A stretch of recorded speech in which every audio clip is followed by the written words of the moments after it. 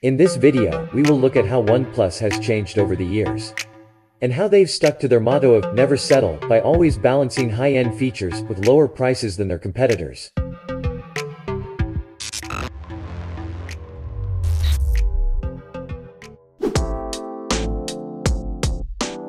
In 2014, the company unveiled its first device, the OnePlus One, which was intended to capture market share from Google Nexus. The One had comparable, and in some ways better specifications, to other flagship phones of that year, while being sold at a significantly lower price, at $299. Unfortunately, early OnePlus phones were only available through an invitation system.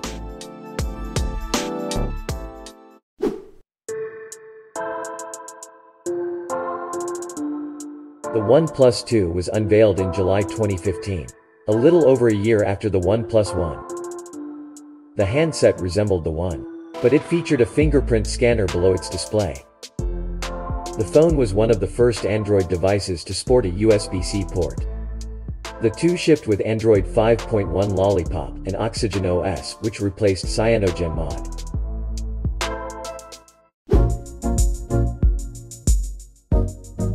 The OnePlus X was unveiled in October 2015. It was their entrance to the budget phone market. It was a smaller phone than their previous models, measuring only 5 inches. The phone was sold for $249, and consisted mostly of the same internal components as their first phone, the OnePlus One, but with an improved display. It was the first OnePlus that didn't really take off. That's perhaps why the X was their first and last budget phone.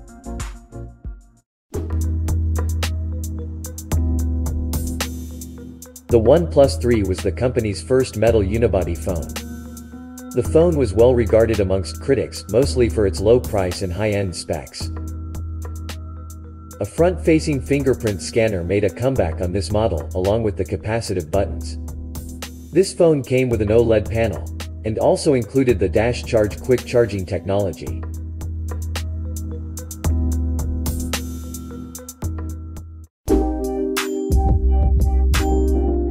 The OnePlus 3T was unveiled in November 2016 as a minor upgrade to the still relatively new OnePlus 3. The 3 and 3T actually looked the same, save for a new color variant. But it did bring some important improvements over the OnePlus 3, including a more powerful processor and larger battery. The phone ended up being quite successful for OnePlus, so the company opted to continue releasing 2 flagship phones per year.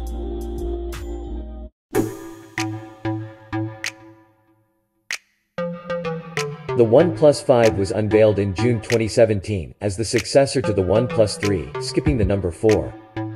This was the first OnePlus model to sport 2 rear-facing cameras, aligned in a way that resembled the iPhone 7. But photo quality was far from that of the iPhone.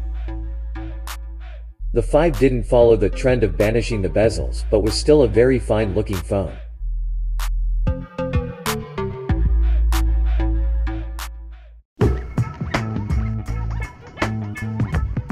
The OnePlus 5 was just 5 months old when the 5T arrived in November 2017.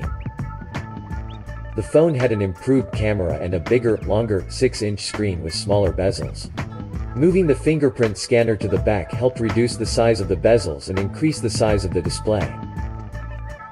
Other than the fingerprint scanner, the back side of this phone looked identical to the OnePlus 5.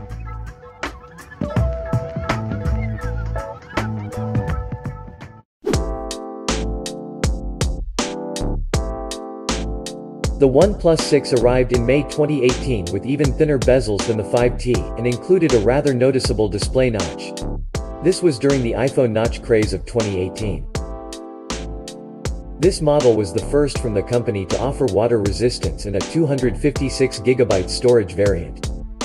Unfortunately, it still had an unimpressive resolution and no wireless charging.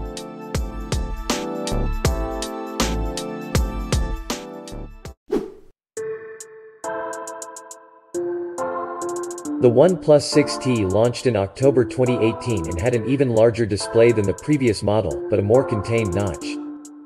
The 6.4-inch display was an Opticom OLED with an in-display fingerprint sensor. It also featured a noticeably larger battery and launched with OxygenOS, a customized version of Android 9. But overall, it looked very similar to the OnePlus 6.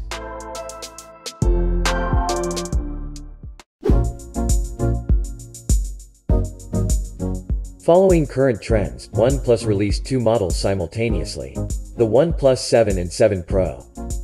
The OnePlus 7 looked identical to the 6T but with many internal upgrades.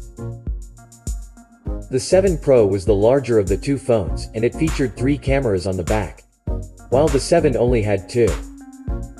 The 7 Pro featured no bezels or display holes, unlike the OnePlus 7, which came with a water drop notch. The device featured a pop-up selfie camera instead. Neither of the two phones offered a 3.5mm headphone jack, but they did offer stereo speakers.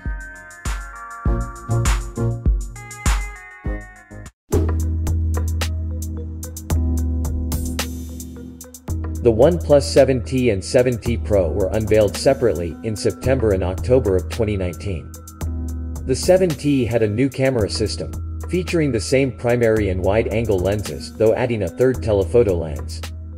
While the 7T was considered a significant upgrade compared to the previous generation, the 7T Pro was a subtle upgrade. The main changes being faster charging, faster processor, and a slightly quieter pop-up camera. The new warp charge technology allowed these phones to be fully charged in just under an hour.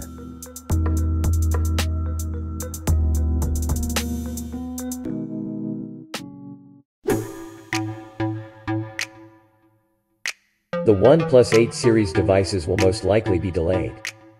But when they show up, they'll feature a punch-hole display, reverse charging, a 120Hz refresh rate display panel, wireless charging, and a quad camera setup. The OnePlus 8 will come with a 6.5-inch curved AMOLED display, while the Pro will come with a 6.8-inch display. The 8 will feature a triple lens setup, while the 8 Pro will boast quad cameras. And we'll finally see wireless charging on a OnePlus device. However, only on the Pro.